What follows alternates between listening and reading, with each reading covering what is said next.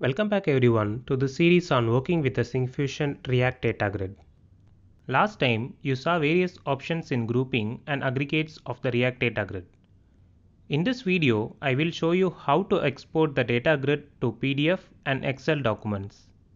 You will also see the various customization options available in exporting. I will open the example created in my Getting Started video for React DataGrid. You can get this example from a link provided in the description part below or watch my Getting Started video shown in the above card. Here I loaded the data from a local JSON file and displayed only selective columns using column customization. Now let's proceed with the steps to export this data grid into PDF and Excel file formats. First I will show you how to export the data grid into the PDF document. I will enable the toolbar of the DataGrid component so that I can use the PDF export option from it. For this, import toolbar from the EJ2 React Grids package, inject it to the DataGrid component, and set an array with the value PDF export to the toolbar props. Now the toolbar with PDF export option is enabled in the DataGrid component. To work with the PDF export action on the DataGrid, I need to import the PDF export module from the EJ2 React Grids package. Inject it to the DataGrid component and enable the Allow PDF Export props. Now when I click the PDF export option in the toolbar, the DataGrid should be exported. So let me add a callback function to the toolbar click props. This event will be triggered when a toolbar option is clicked. So add a condition to check if the PDF export option is clicked on the toolbar. To export the data grid to a PDF document, I can simply call the built-in method of the component, which is PDF export. To call this method, I will add a reference to the grid.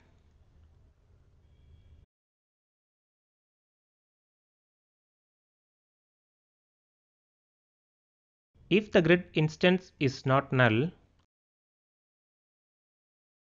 call the method grid.pdfexport.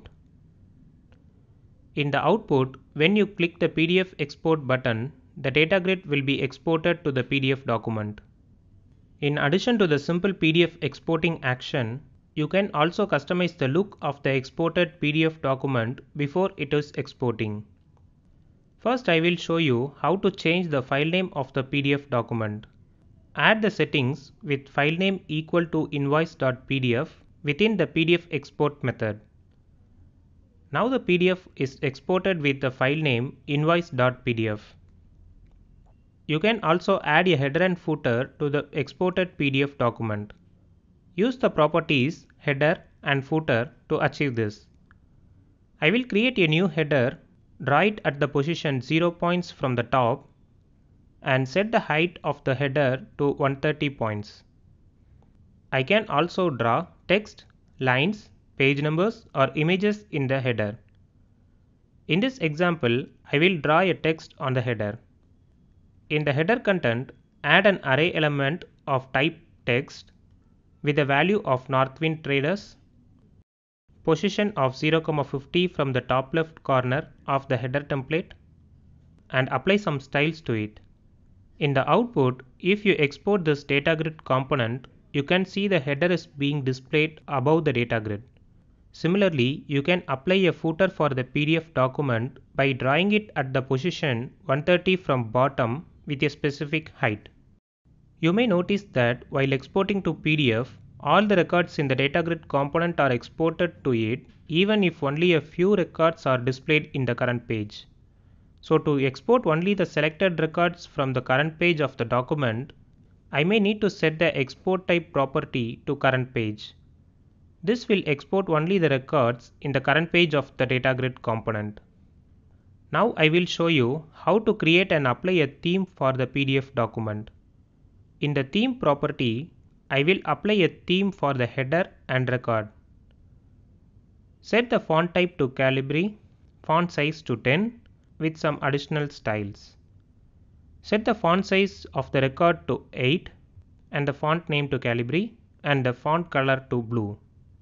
In the exported PDF document, you can see the styles are being applied on the header and records. To learn more about customization options, please visit our documentation page through the link in the description part below. Next, I will show you how to export the DataGrid component to the Excel document.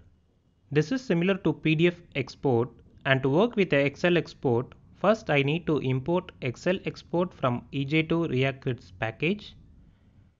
I will inject it to the DataGrid component and enable Allow Excel export. In the toolbar, I will add another option for Excel export. In the output, you can see the Excel export option is displayed in the toolbar. When clicking this button, the toolbar click callback function will be called. So I will add a condition to check if the item ID contains Excel export, and then I will call the Excel export method. Now in the output, when I click the Excel export, the data grid is exported to the Excel document. Just like with the PDF export, I can customize the exporting Excel document.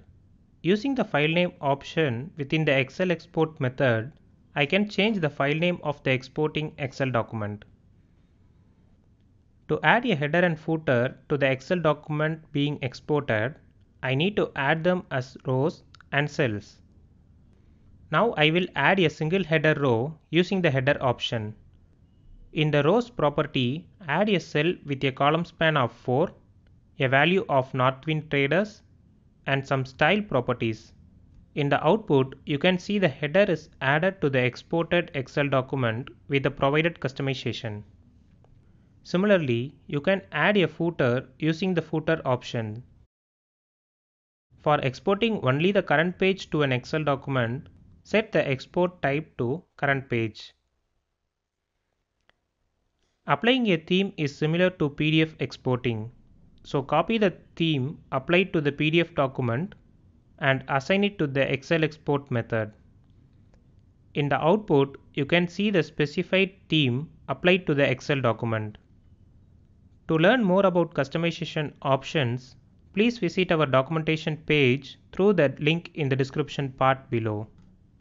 Let me summarize what we saw in this video. We first saw how to enable PDF exporting in the DataGrid component and exported grid data to a PDF document. Next, we saw the different customization options available in the PDF export. Then we saw how to enable Excel export in the DataGrid component and exported the grid data to the Excel document. Finally, we saw the different customization options available in the Excel export. Thanks for watching this video. If you found it useful, give it a like and subscribe to our channel to watch similar videos. Thank you.